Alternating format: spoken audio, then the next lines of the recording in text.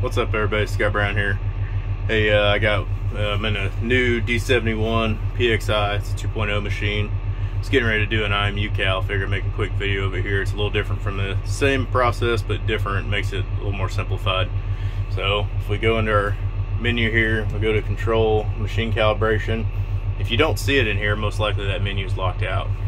Usually we lock out these other cal steps, but like to leave IMU in there. So what it's showing us now is it's showing us our current and updated position of our sensors, and then what we're actually reading, so you can see we're out here. So the idea of this is, I'm sitting on some concrete here, is the ideal situation to do this in, but I'm going to face, right now I'm facing west. I'm going to basically hit this calibrate button. It's going to take a measurement. I'm going to spin this machine around. I've got some nice concrete lines to line up inside of, makes it really easy. Use paint or whatever you got out in the field, but you definitely want a hard surface where your grouser's not going to penetrate is ideal. But anyway, so I'm going to take a measurement facing west here. I'm going to spin around east, line up in the same position. I'm going to hit calibrate again, and then basically what it's going to do is average out the difference in the sensors.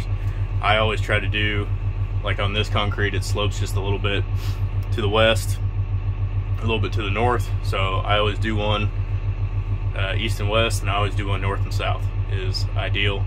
And then I do a check after that where I don't actually do the calibrate. I just check and make sure everything's matching up. So I'm sitting here, machine's at idle, not moving around. So I'm gonna go ahead and hit calibrate.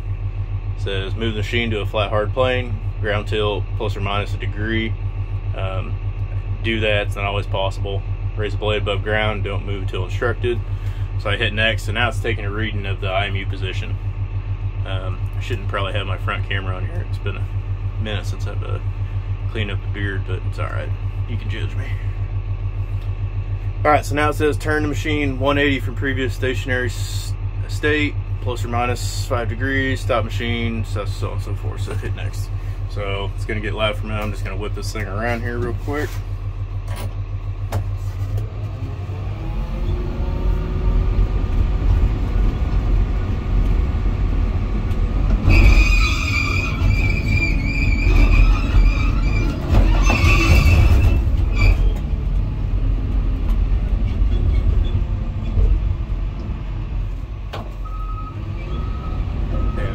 Trying to get lined up here in the same lines I was in prior.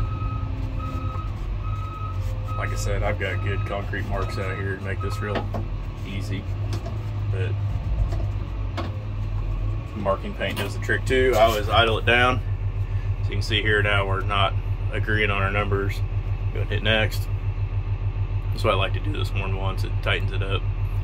It's just going to take a measurement of this position, average out our numbers. Before you had to do this all manually, so now it's going to update the sensor.